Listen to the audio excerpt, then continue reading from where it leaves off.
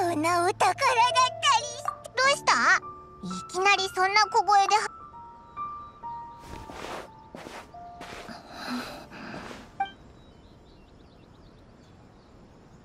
綾香が手記を見ても、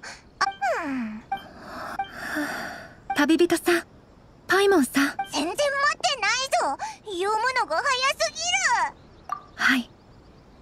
この手記に書かれた内容は、思っていたものとは全く違っていましたが。違う？狐紳士の手記じゃなかったのか？狐紳士ではございませんでした。椿さんの正体は、私の驚きますよね。椿は普段の以下のすべて手記の中にそれって。はい。すべて私のお母様が試したあなた方にとって、それどころか手記を読んだ時、お母様がそれだけで両親が亡くなった後、お兄様と私は上里家のすべて私が面倒ごとにあった時、いつもこう思うのです。お母様と離れ長い時間が経ったからかもしれません。私の記憶。しかしこの手記を読んだ綺麗なお着物を、もしかするとお母様が私も見たことが。しかし私たちの立場で私たちをお母様は。そうだったの。はい、こういうことを言う。ふさわしくないなんてことないぞ。知らず知らず。どうやらお母様のために。はい、ありがとうございます。お母様とお母様は。いえ、この方法を旅人さん、私たち。告知を見た時からずっと行きたかったんだ。はい。私は私と一緒に。行く。よかった。今から行けば。そうだな。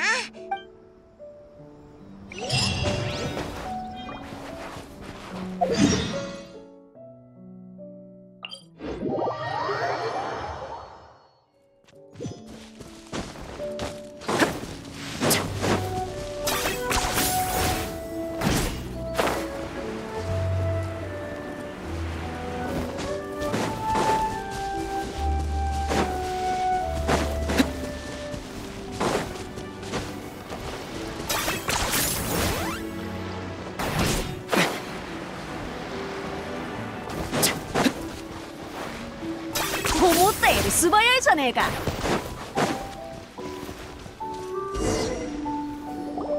着いたぞ。今日はお祭りの最終日は人も少なくなると聞きましたので、事前に撤収作業を始める屋台もあるそうです。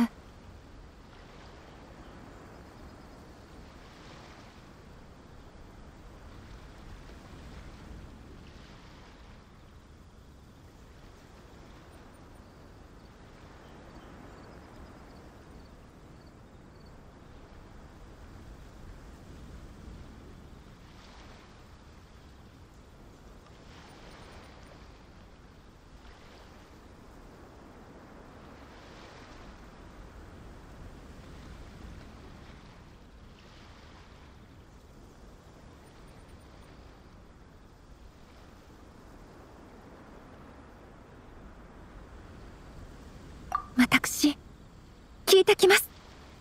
どうしても一度は参加したいので。おう、その意気だ。オイラたちも付き合うぞ。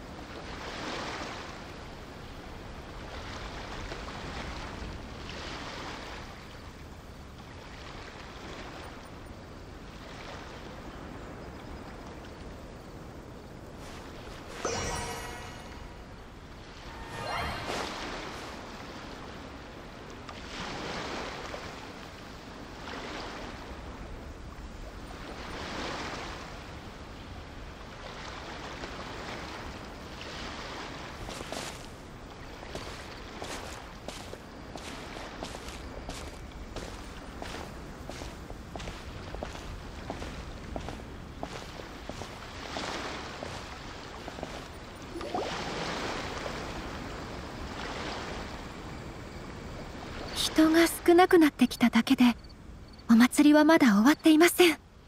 早く向かいましょう。おい見ろ、あそこの祭りに以前はそのような風習がありましたが。よう、上里家のお嬢様じゃないですか。みんな綾香のこと知ってるんだな。もう特に上里のお嬢。そんないいえ。おお、旅人。そう言わ若いの。ああ、そう。おい野郎ども、上里のお嬢様が祭りに来てるんだ。撤収作業を早まるなよ。お待ちを。そのあまり大げさには私たち。感謝するだってもうじき。そうだ。いえ、いいんですよ。俺たちみたいな一般人も。しかしわかりました。遠慮すん。おじさん、おいらの分は？お前おいら一人。パイモンさん。でもならは本当にありがとう。いいんですよ。はい。少々お待ちください。一つ説明しなければなりません。先ほどは緊張していて、私は心から。はい。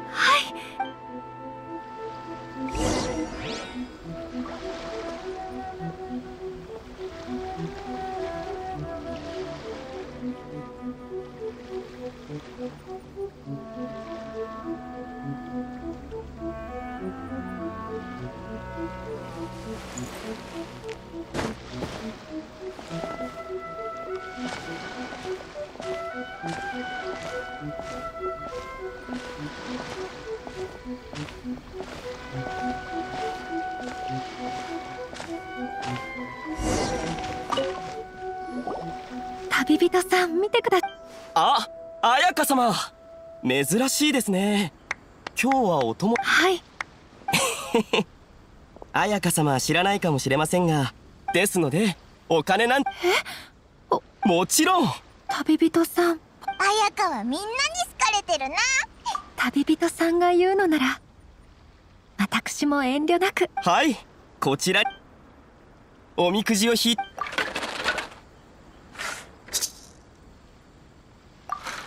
中を開けて。どうだった？私も旅人さんは。それはおめでとうございます。いい兆しだな。おめでとうございます。皆さん運がいい。そうだな。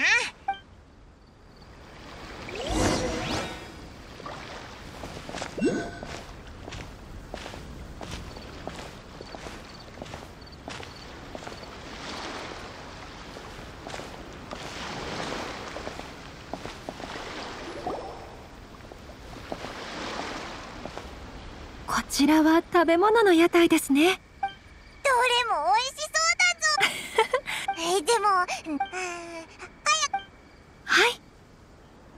あれも美味しそうだな。では。はいよ、すぐ用意します。ひよ。そうだろう、うちのぶしつけなこと。作りたいんです。新しいレシピ。皆さん俺だから、俺からもありがとうございます。そちらのお客さんも一つ持ってけよ。美味しいぞ。ご自身のはい。このお菓子のいいぜいいぜ、約束だ。はい。終わりが近いのにこんなに面白いなんて。おいらお祭り大好きだ。はい。私もそう思います。今日ここであなた方と一緒にお祭りに参加できて本当に良かったです。ここは絵馬を売っている屋台ですね。稲妻の人々は絵馬という五角形の木板に自身の願いを書き、それが叶うことを祈るのです。リーヨへの回答と似たようなもんか。これも願いを叶えるためのものなんだな。そこの人たち。面白そうだ。でも店主。はい、絵馬2つです。旅人さんはどのような願いを書くか決めましたか？私も決めました。お二人さん、願い事を文字や絵にして。人前によし。だったらこれでよし。あなたの絵馬を見てもいいでしょうか？これは素敵ですね。きっと見つかるさ。自信を。はい、パイモンさんの私もあなたの綾香が書いたの。はい、この願いが叶うことを祈って。はい。もう行っちゃうのか？はい。お祭りも楽しければ楽しいほど時が戻りましょう。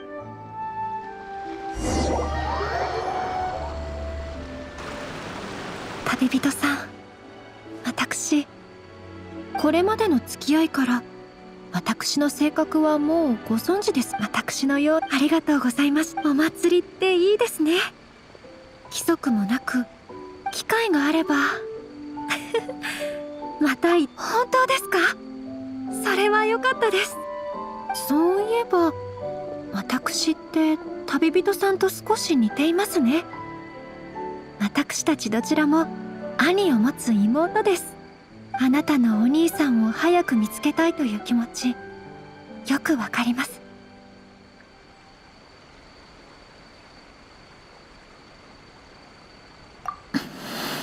はい、家族との縁し、誰にも断ち切ることのできない絆です。私たちが過ごすこの世界で最も重要な根でもあります。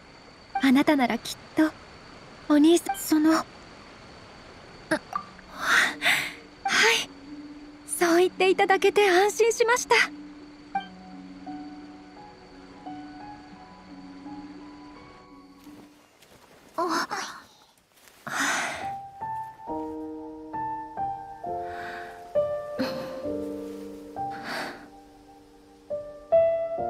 旅人さん、もう一つ行いたいことが。お時間を少々いただけませんでしょうか？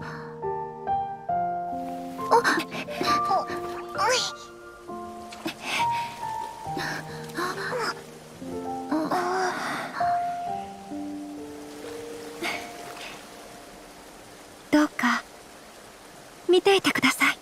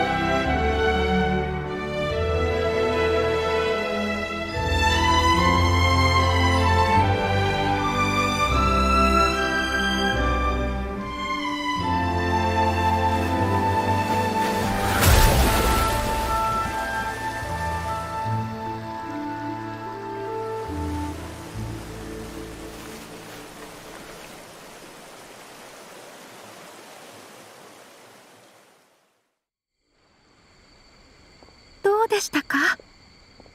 私の舞、うまくできていたでしょうか？すっごく綺麗だったぞ。綺麗で優雅で、おいらよくわからないけど、きっとこれが芸術ってやつなんだな。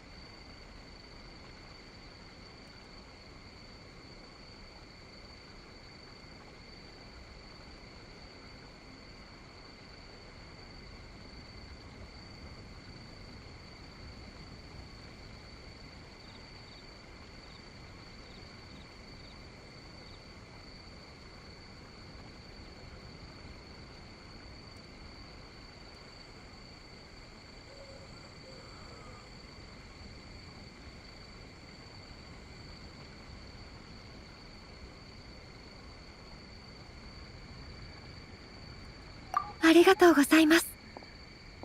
私、こういう舞には慣れていなかったのですが、恥をさらさずに済んでよかったです。ただの気まぐれで、こんなわがままを。そういえば、今日は本当にわがままばかりの一日ですね。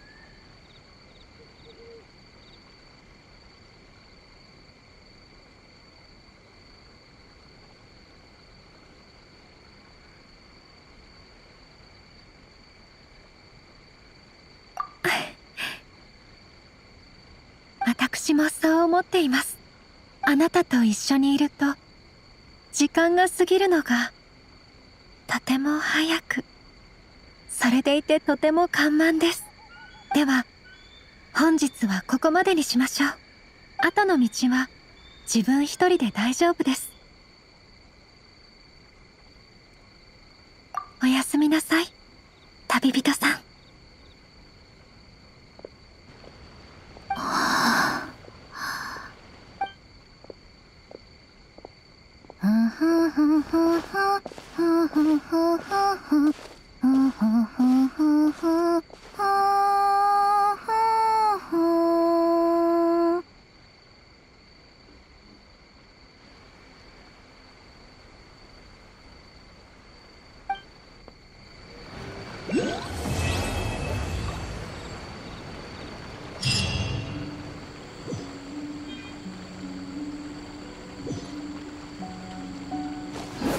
やっ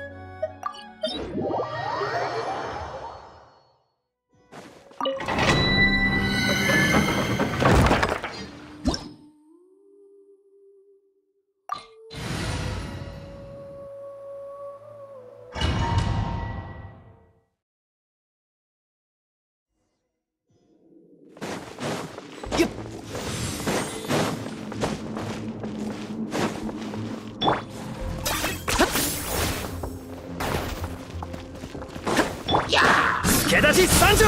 火に気をつけろ。試練満員だよ。見えないだろ。話が通じないなら叩くまで。勢力降臨。退路はない。魂を我が輩に捧げよう。あ？返事もろくにできねえのか。まだ永遠に黙らせてやる。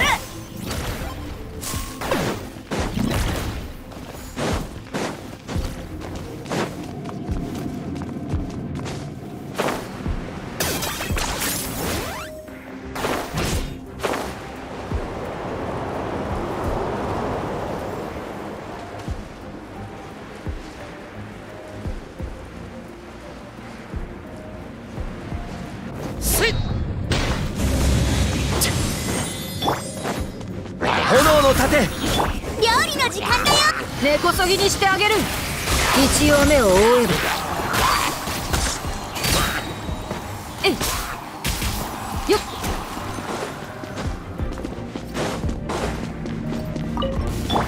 5時の炎。それ。熱々でしょ。試練満員だよ。ねくらまし。よっせい。死での旅路へかかったな。魂を我が輩に捧げよう。あ？返事もろくにできねえのか。まだ永遠に黙らせてやる。料理の時間だよ。根こそぎにしてあげる。見えないだろ。よっせい。助立ち参上。やめろって。話が通じないなら叩くまでです。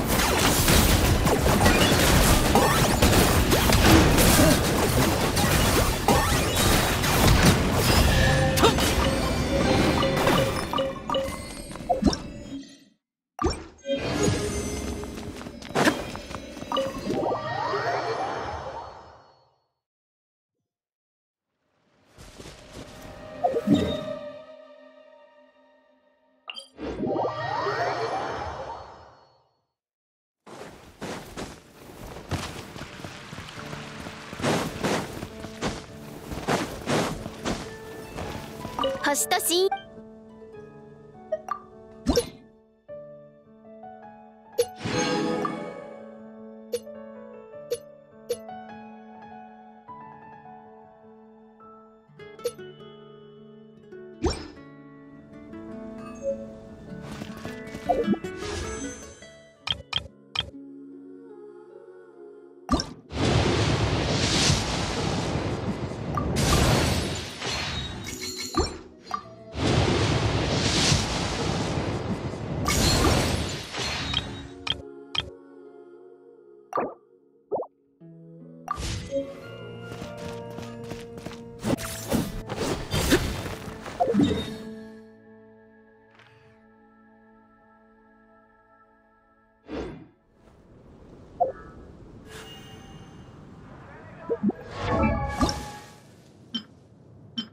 にゃん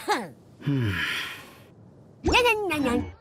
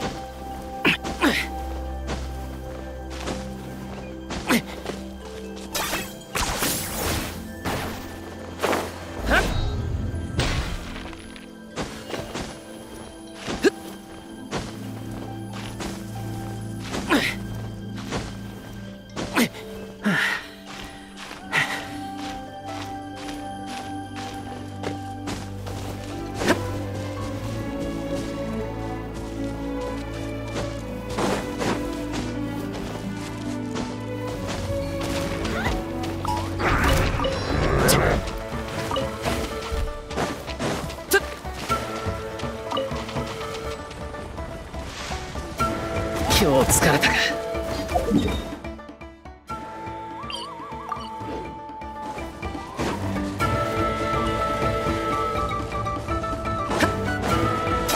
思ったより素早いじゃねえか。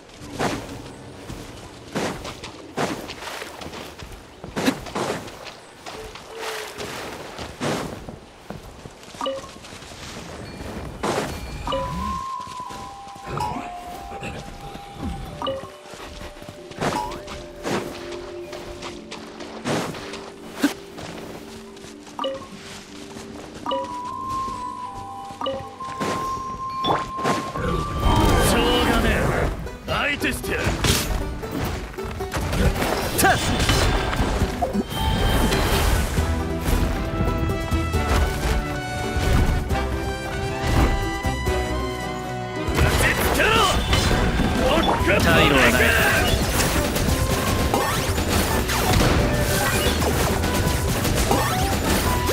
お前は立派な相手だ。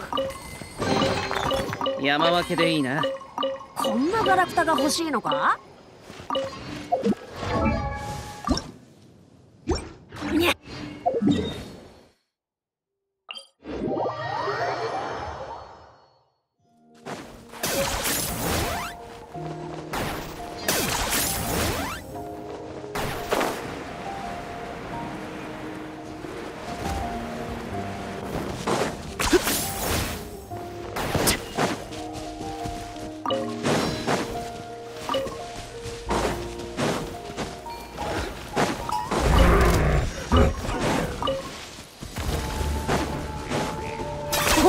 より素早いじゃねえか。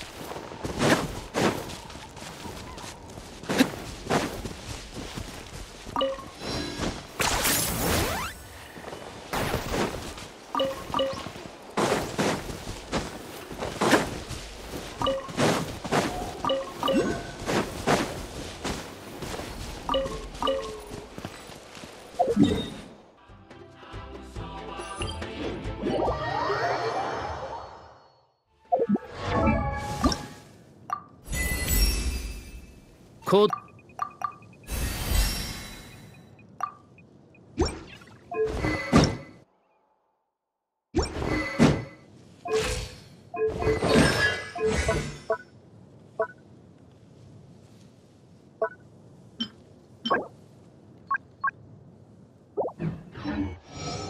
に